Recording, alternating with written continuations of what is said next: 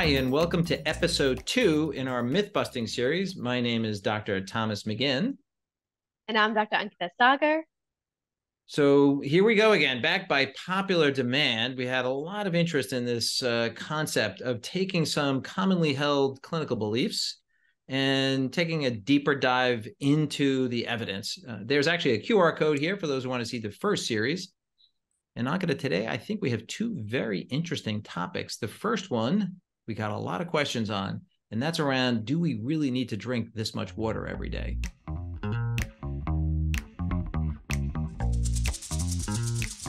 For a healthy person, daily consumption, adequate intake, do you really need to be monitoring this? Do you need to be drinking X number of liters over time period?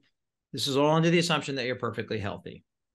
And, you know, everyone's walking around with their big water bottles and doing all this.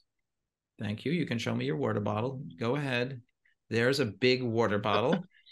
So what's the data? What's the evidence on this, Ankita? I think it's a great question, and we tried to dig into it. And believe it or not, the recommendation comes from quite some time ago. National Academy of Medicine has sent out this recommendation on what is the appropriate hydration level. And most folks take the headline of it, which is reasonable, which says, hey, for an average person who's healthy, if you are a male between the age of 19 years and 50 years old, 3.7 liters. And if you're a female, 2.7 liters should be adequate.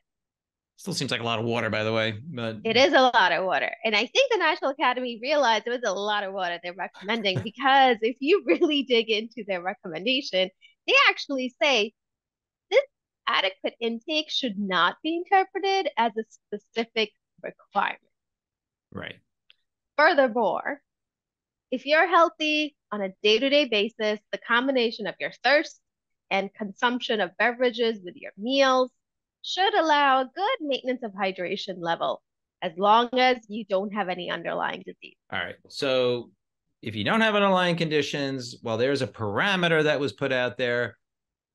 Basically, and I have talked to a lot of nephrologists about this, just let your thirst make your decisions for you. Between the fruit, the vegetables, and all the other things you're eating, you're also taking in a lot of fluid. So is it true, though, that we have to monitor our intake and have X amount of gallons of water next to us every day? Nope, that myth is busted. Thank you. All right, on to the second one. I always hear this, that, you know, a vegetarian diet or a vegan diet, you know, you can't really survive on that. You have to have some supplements or it's not good for you in the long term. There's got to be, you know, X, Y, and Z, which to me seems counterintuitive. But so there was a recent study that kind of addresses this question. So tell us about that. Yeah. So the question we're trying to answer is, plant-based diet, vegan, vegetarian, like, are you getting everything that you really need on that diet? And JAMA recently published a study. They took 22 healthy adults, identical twins, and they randomized them to a healthy vegan diet or a healthy omnivorous diet.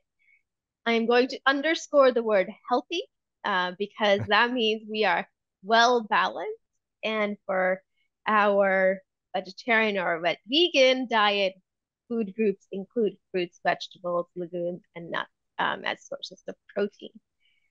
What they found was not only was the vegan diet equivalent to the omnivorous diet when it comes to appropriate nutrition, they found that those twins who were randomized to vegan diet had a lower LDL level, a lower fasting insulin level, and unexpectedly had some weight loss, about 1.9 kg.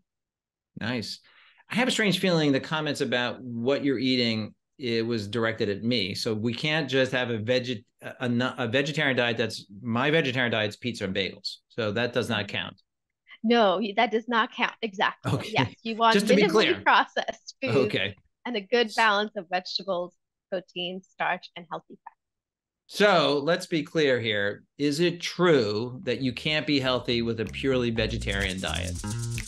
That myth is also busted. Two busted myths.